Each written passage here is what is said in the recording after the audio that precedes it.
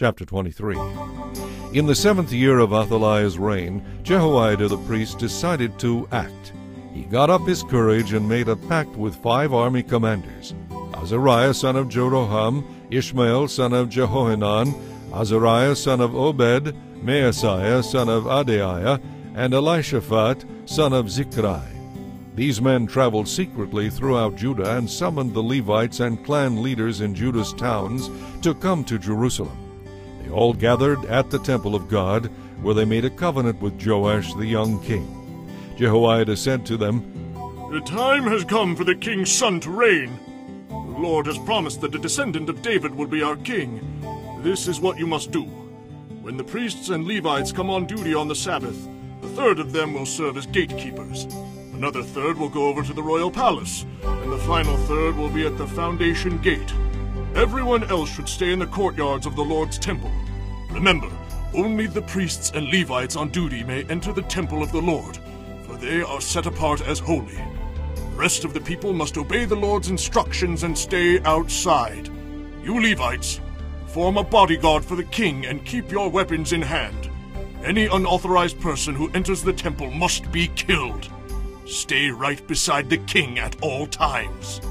So the Levites and the people did everything just as Jehoiada the priest ordered. The commanders took charge of the men reporting for duty that Sabbath, as well as those who were going off duty. Jehoiada the priest did not let anyone go home after their shift ended. Then Jehoiada supplied the commanders with the spears and shields that had once belonged to King David and were stored in the temple of God. He stationed the guards around the king with their weapons ready. They formed a line from the south side of the temple around to the north side and all around the altar. Then Jehoiada and his sons brought out Joash the king's son and placed the crown on his head. They presented Joash with a copy of God's law and proclaimed him king. Then they anointed him, and everyone shouted, "Long live the king!" When Athaliah heard the noise of the people running and the shouts of praise to the king, she hurried to the Lord's temple to see what was happening. And she saw the newly crowned king standing in his place of authority by the pillar at the temple entrance. The officers and trumpeters were surrounding him, and people from all over the land were rejoicing and blowing trumpets. Singers with musical instruments were leading the people in a great celebration.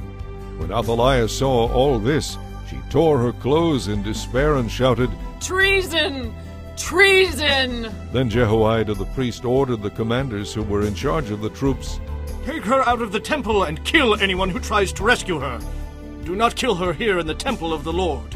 So they seized her and led her out to the gate where horses enter the palace grounds, and they killed her there. Then Jehoiada made a covenant between himself and the king and the people that they would be the Lord's people. And all the people went over to the temple of Baal and tore it down. They demolished the altars and smashed the idols, and they killed Mattan, the priest of Baal, in front of the altars. Jehoiada now put the Levitical priests in charge of the temple of the Lord, following all the instructions given by David. He also commanded them to present burnt offerings to the Lord as prescribed by the law of Moses, and to sing and rejoice as David had instructed. He stationed gatekeepers at the gates of the Lord's temple to keep those who were ceremonially unclean from entering.